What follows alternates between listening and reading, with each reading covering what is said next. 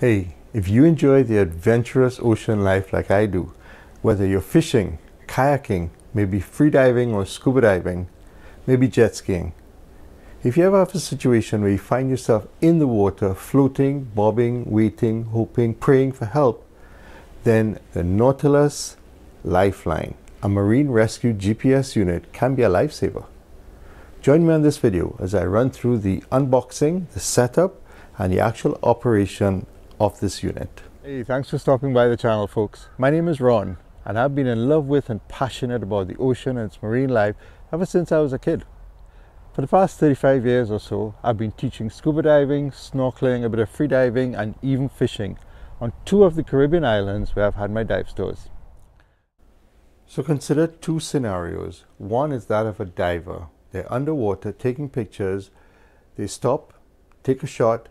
The group moves ahead a little bit, they become separated. When they surface, over the sound of a boat's engine, or perhaps the captain is looking at the bubbles and the float, the captain doesn't see the diver floating over here. They're at the mercy of the winds and the currents drifting them away from the boat.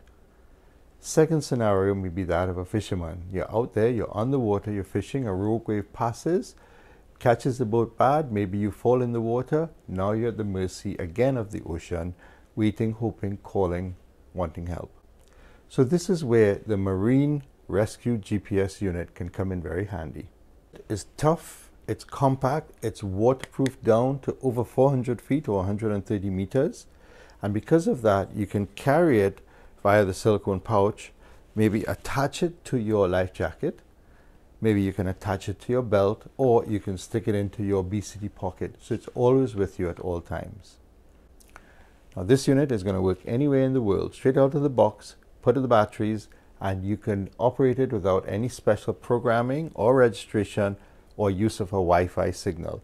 It actually operates on a VHF frequency, the same ones the ships use to communicate, and it operates using the AIS system that all large vessels use, or via the VHF radio that most of the smaller vessels and the larger vessels would use. So therefore, this is the unit that can get you help if you're out in the ocean floating around. Your VHF radio is not going to be in your pocket when you fall in the water or if you're scuba diving. Let me talk briefly about the price, because a lot of people are always concerned, and we should be, about the price. This unit retails at about $220 US. If you think about it, that's relatively cheap for the safety that this provides you in case of a real emergency. And Lord knows there's been enough of those that we can read about on the internet or in the news. Now at that price, this unit translates over, if you think of the life of the batteries, over 5 years, which is 60 months, it translates to about $4 US per month. Now think about that. That's less than the cost of an air fill for a scuba diver, or it's maybe the cost of a bottled water or a bag of ice even per month if you're a fisherman. That's relatively inexpensive for something this important. So who's this unit for? Is it for everyone? No, I don't think so. If it is that you're doing shallow, easy inshore dives, maybe on the leeward coast of one of the islands, I may not go out and buy it. However, if I'm adventurous, as I mentioned, I'm out in the ocean, sometimes the sea's going to get a little bit choppy, a little bit rough, I find myself in a situation needing it. Maybe I'm on the windward coast of a Caribbean island, or I'm out in the Pacific doing the Socorro Islands. Maybe I'm diving the Galapagos Islands where the currents are usually a little bit on the stronger side. This is really a lifesaver. Right, so folks, let's look at the unit. It comes in a small box. Nautilus Lifeline Marine Rescue GPS unit. The unit is waterproof. It's good down to 425 feet, which is approximately, of course, 130 meters. At the back, we have worldwide. It operates worldwide, accurate to 1.5 meters, sending out your GPS position. Batteries, region settings, there are 3 buttons, simple, easy operation. Blue button is power on. Yellow button will send your position only and for testing. And of course, your red button is calling for help. So what is inside the box? Let's see. We've got a Phillip head screwdriver, small one. We have got an antenna rewinder thingy, piece of plastic. And of course the Nautilus Lifeline Marine Rescue GPS unit. You can see it's very tough. It's got a MMSI number and a serial number. The manual is not included in this, but it is online. It's simple and very well detailed, and I'll have a link to that in this video in the description. Make sure you read this manual fully and completely before setting up the unit and using the device. So I purchased 3 additional items that were not in the box. One is the Nautilus Lifeline silicone pouch. It's a very tough pouch. It allows you to place this on the inside, protecting the unit to some extent. If you were just wearing it as a diver in your BCD pocket, you might need it, but if you are using it and attaching it to a life jacket or a belt, then this is very handy. So that is the silicone pouch. You do have to purchase your batteries separate, and of course you don't want batteries stored in here on the shelf sitting for a period of time. So when you get your unit, buy brand new CR123 3-volt lithium ion batteries. Buy the best you can buy, because this is a lifesaver. So let's do the initial setup. I'm going to start with the Marine Rescue GPS unit. Take it out of the box, of course. To open it, you need to release this black clip. It's a very good secure lock so that you don't accidentally open it while underwater. That's your first step here. Open your unit. Blue, yellow, orange, red button. Instructions for use. There's an O-ring seal here, and as you go down to depth, that protects the unit and makes it waterproof. So my next step, of course, is to insert the batteries. Now, to do that, what you want to do is hold it, press down on the top here, and then you're going to open by just turning these screws here.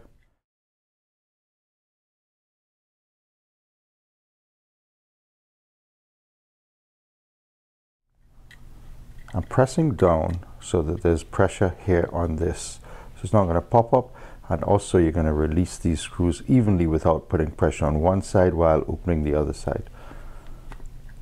Open it. You've got another O-ring here and you've got an O-ring here. This contains the GPS receiving unit as well as the VHF antenna and signaling device. It's all in here, it's all on a chip, and we'll go through that in some detail later on. So I'm going to just rest this down here for now.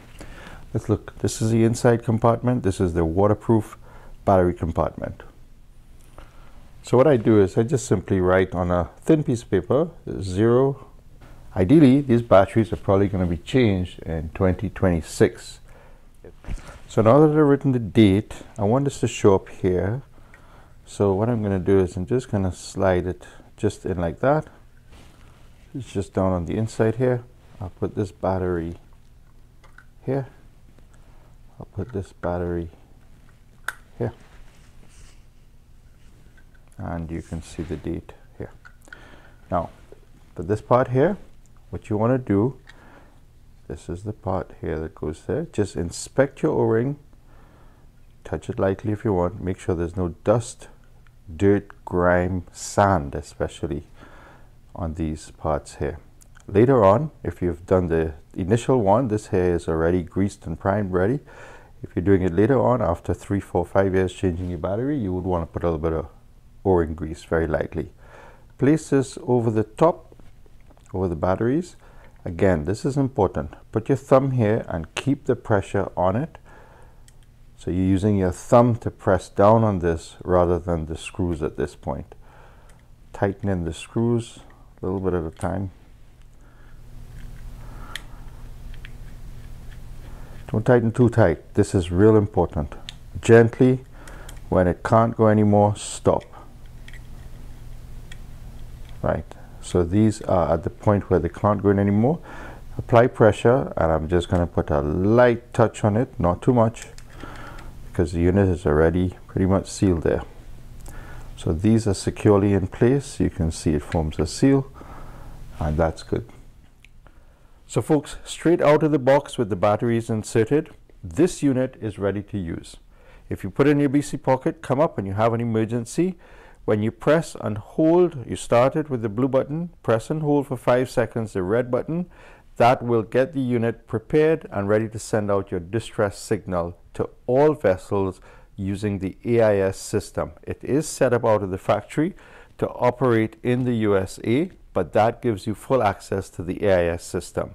So you don't have to program it, you don't have to do anything. However, if you do want to use it specifically matching the system to your vessel, if you have the MMSI programmed, then you can send a DSC system signal. So if you're out at sea, of course, you've got this in your pocket. It's locked in, so it's waterproof. You've got it, you're carrying it with you. It's in your BCD pocket, or it's on your belt. Or if you're boating, kayaking, perhaps it is attached to your life jacket via this strap here. So if you have to use it, what you would do is open this clip. Remember, it's only opened on the surface. Open the top, follow the directions here. The directions are simple, straightforward. Press the blue button for the power on. Blue power on means you want to hear a click. There's a click, the blue light comes on. It's acquiring the GPS position of the unit. Now ideally you're going to test this outdoors. Once you've done that, you're going to remove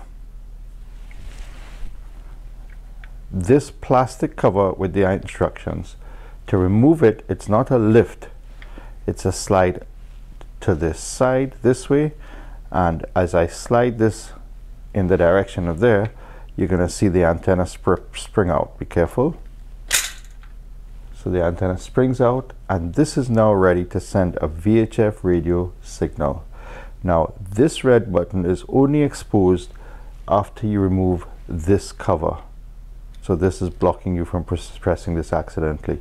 Now if you're out at sea, you're calling for help, when you press this, press and hold it for 5 seconds. After 20 seconds, which gives you a little time if you're accidentally pressing it, then it sends out a distress signal known as the Man Overboard signal. And I'll talk about that in the technical video, which I'll do as part 2 of this one. So this is operational here. If I press this one here and I hold for 5 to 8 seconds, 1, 2, 3, 4, 5, this is now going to be sending this unit information to the AIS system on board the ships and vessels.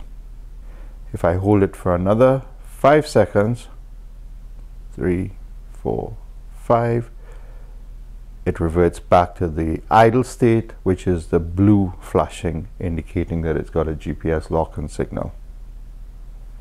And that's the use of the device. Very simple, useful in case of an emergency, and that's how we would use it. To turn it off, of course, press the blue button, hear the click, and it's off. To rewind the antenna, position this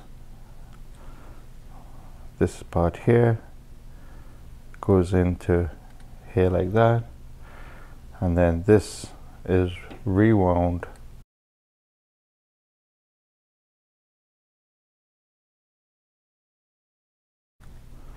until you are here, and you can see it just round all the way until I'm there. Once you've got that in position, put your finger on it and then slide this cover back over the unit, and voila, you're done. Okay, back lock here, everything's back in place. That's your antenna rewinder thingy. So it's securely in place there. Cover it.